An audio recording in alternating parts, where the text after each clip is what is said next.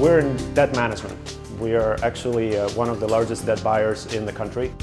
Banks are not in the business of collecting. They're in the business of giving money out. We're in the business of collecting it when the banks don't want to deal with it. We react constantly to new regulations. We are constantly responding to regulatory changes on a weekly basis. Before we had Clarizen, we were using Microsoft Project, lots of spreadsheets. We've had Project Server 2007 has been there for a few years. Never really took off. When you manage things through spreadsheets, you only think you got it under control, but you don't really.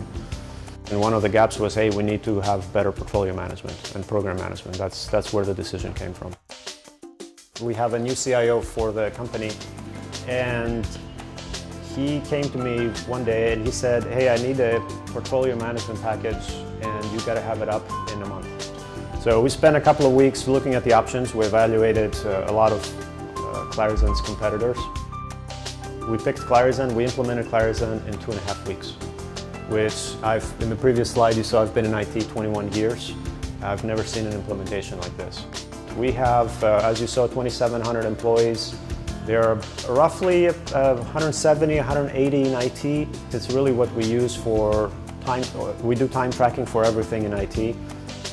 We're, what, three months into it now? 3 months into the implementation. We have already a couple of business departments that have expressed interest in using a project management tool as well.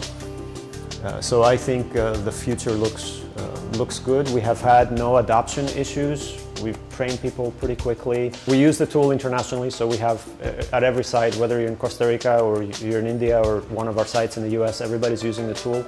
Having the cloud is very important. Internally, we have IT department. We manage, I don't know, a couple hundred different applications.